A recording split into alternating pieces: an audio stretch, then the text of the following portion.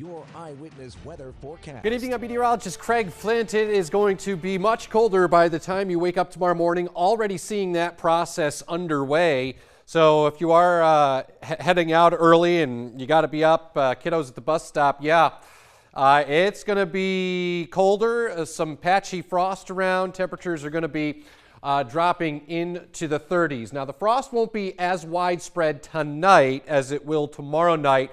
And this is why. That northwest wind is still 12 miles an hour. So basically, what we look for is calm winds, clear skies. So the wind is going to kind of stir things up down here at the boundary layer where you and I live. So it doesn't allow the air molecules to settle down to the lowest part of the planet, with that wind kind of staying a little frisky tonight. But it is turning cooler. 46 by morning. We're down into the mid-30s.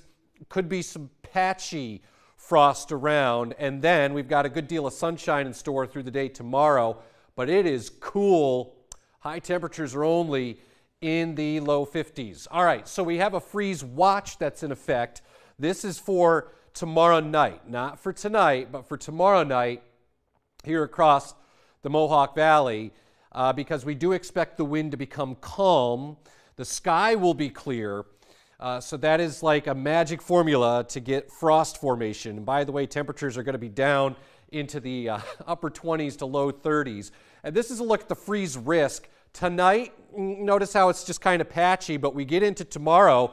Notice all the pinks and the blues there that show up. That means temperatures near or below 32 degrees. So a cold and frosty Thursday morning. Could be some patchy frost around tomorrow, but again, more widespread tomorrow night. Otherwise, tomorrow's going to be one of those days where you look in the sky and it's just going to be empty. A lot of sunshine, nice day, but man, you just, like I was saying, temperatures are going to be cool, more like April, low mid-50s, and really no rain in the forecast until this weekend, and it's only on Saturday, the way it looks now. So there's the cooler air off to the north, slowly propagating south behind that front. 46 now. We had that little spritz and squirt come through early. The cold front now settling to the south as the sky clears out over northern Michigan. So that's what's on its way through the day tomorrow. Look at this big blue H. That high is right over top of you Thursday.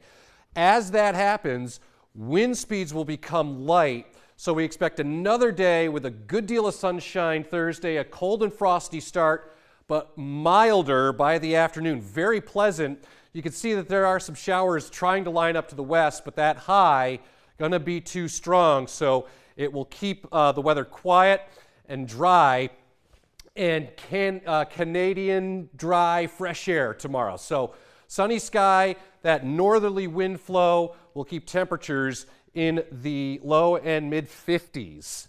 Frosty cold tomorrow night. Make sure you bring, like hanging baskets, cold sensitive plants, potted plants. Bring them in, cover them up. Temperatures upper 20s to the low 30s Thursday morning. 65 with a bullet on Thursday as it really warms up. Friday, TGI, sun, 78. Showers Saturday, but Sunday looks much better now. The pick of the weekend, and it looks like the good stuff continues into next week. Lots of good stuff in the coming days. Yeah. I'm excited for it. Thanks, Craig. We'll be right back with some more Eyewitness News. Stay with us.